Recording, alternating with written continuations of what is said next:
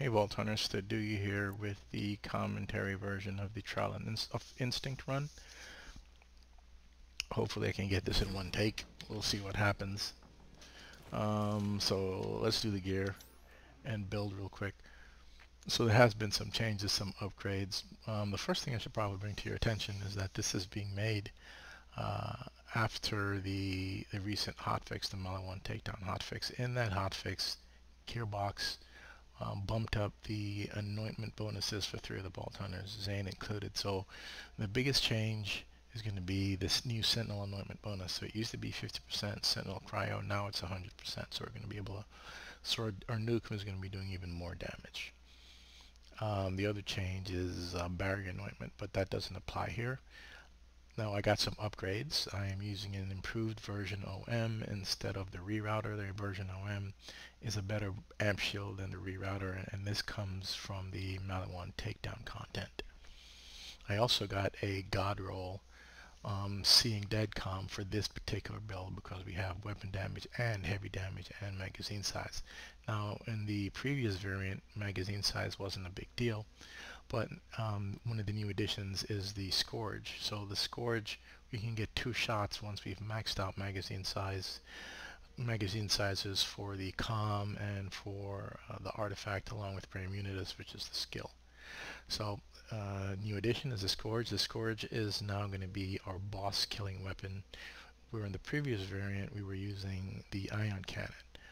The reason why I've made that change is that the ion cannon has been nerfed. It now takes 6 to 7 shots. Well, it's going to be 7 shots for us because we have the ×2 variant, and so we don't have enough bullets in the mag to take the boss down consistently. So the Scourge is a more consistent weapon at this particular point for this proving grounds than the ion cannon.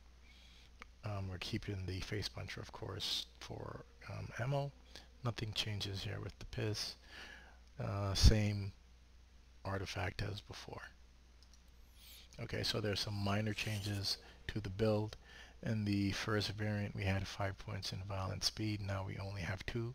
The 3 points has been reallocated as follows. 1 point has been added to cool hand. A point in the drone delivery. Didn't have any drone delivery before. And we have another point in good misfortune. So we have a total of 2 versus 1. The reason for the drone delivery change is so that the drone follows us, right? This way, which means that the drone targets different enemies than the clone does.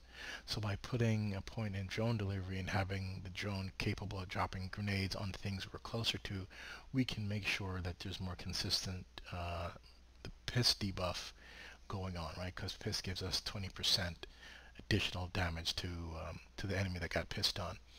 So that's why that's there. And plus, you know, we have enough movement speed that this is not the most important thing. Okay. Let's see what all our modifiers are. We have sniper rifle. So since we have sniper rifle, we're not going to use Winter's drone. We're going to go back to Bloomsday.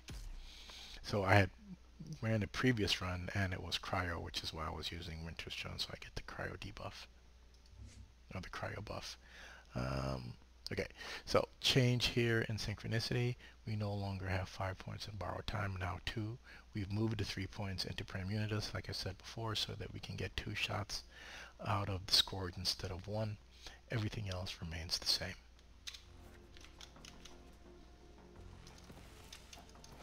Alrighty, let's do this.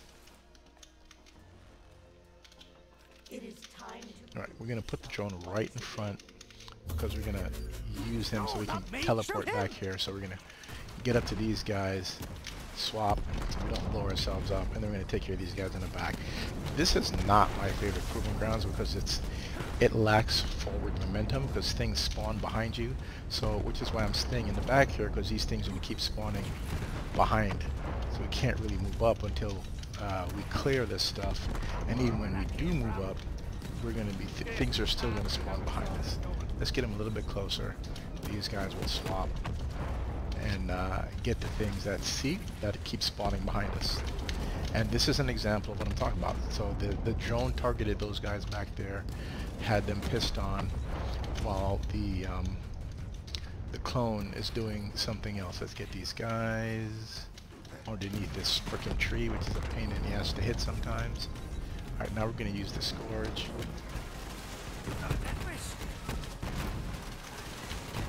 Because the Scourge can get up in the tighter spots. You know, like back there where the badass is.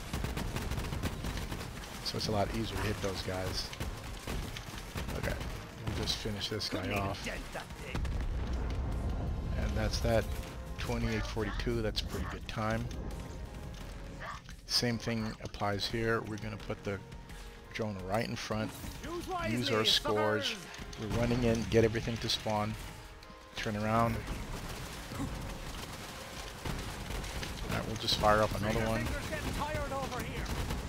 And then from here on in, we'll clean up with the nukem as these new guys spawn in.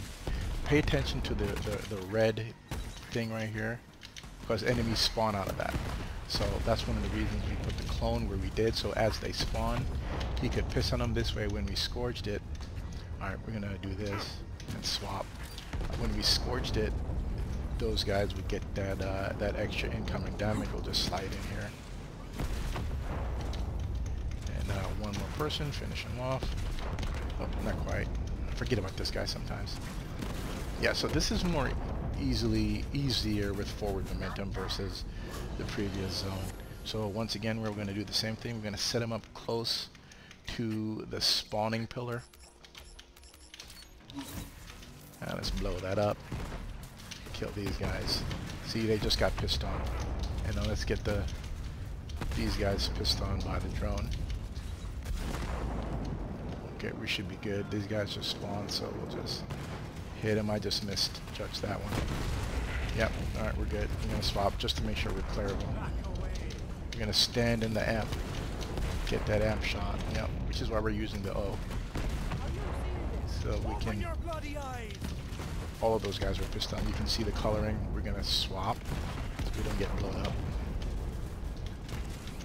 Let's get these guys murdered. Alright, we're going to use the Scourge. We're going to get the rest of these guys to spawn and use the Scourge to finish them off. Okay, let's get this guy. Easy kill because we have the drone up. Easy kill. Let's get a swap here. Get him repositioned close to the pillar. Let's make sure that there's nothing back here, because sometimes the dinosaur will be back here and he won't come forward. Alright, let's blow these guys up.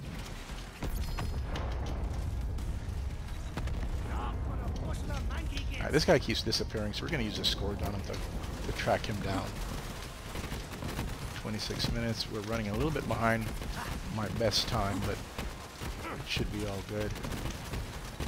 Let's get this guy. Okay.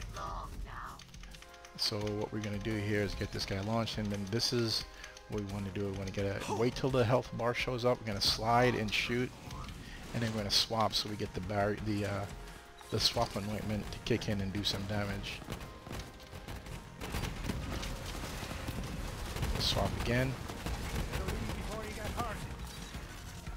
I don't know what the hell that was. Let's try that one more time. Swap. Why is he not dying? 16 seconds. This sucks. Alright, let's see if we can't nail it this time. He's still standing. 7 seconds. Alright, we got it. That was butt ugly. But when it's nice and clean, that swapping will just 2 magazines or 2 shots will finish him off. Right?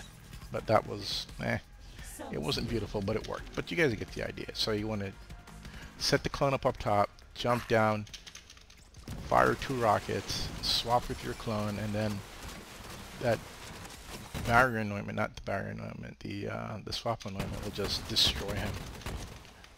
But sometimes it'll target the little guys and not him, and so he doesn't get the full damage, which is what I think happened there. Alright, well, that's it for that. A little scuffed, but it still works. The things to keep in mind is to try to position the clone just a little bit away from the red pillars so he can piss on them, and you just keep on moving and keep on moving. Alright guys, I'll catch you in the next one.